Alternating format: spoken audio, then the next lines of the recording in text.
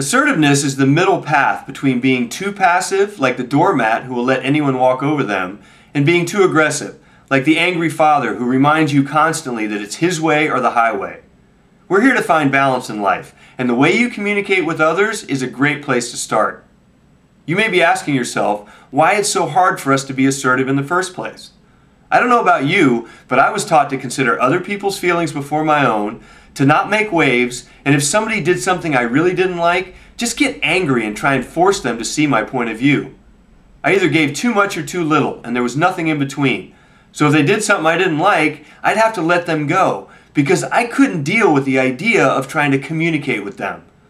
Talk with your team about how your family dealt with sensitive issues. Did they talk about things, argue, or push it all under the rug?